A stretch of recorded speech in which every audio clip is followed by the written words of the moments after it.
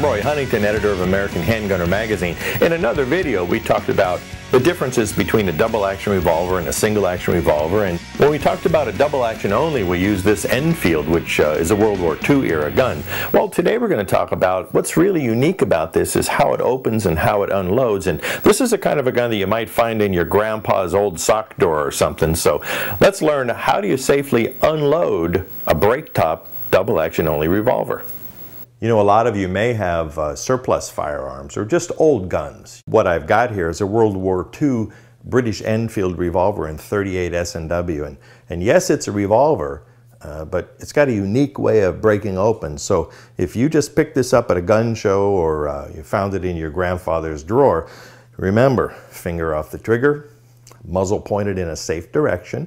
And then you just have to start looking, how am I going to open this up? And in this situation, it's got this lever right here. So you simply activate the lever, pull the barrel down.